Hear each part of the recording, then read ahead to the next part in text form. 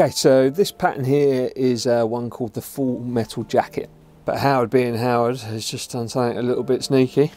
The back of it is filled up with solder. This enables you to tie a small fly that's super heavy. It's got extra weight inside it. Attach tying thread and run it down the hook shank. And then the first thing we need to do is just put in a few tailing fibres. Just make a few turns of thread, catch that in. So next material here, this is turkey bites.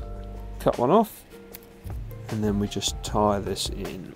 Just going to run a bit of the fully milled super glue over the body and then we just wind this up. Looks really fishy. Just tie that in on top. Thorax of this is I'm going to use our new Eco Warrior dub. Okay, bring the thorax cover over, UV resin here, zap it with your torch, give it a go. Super effective pattern.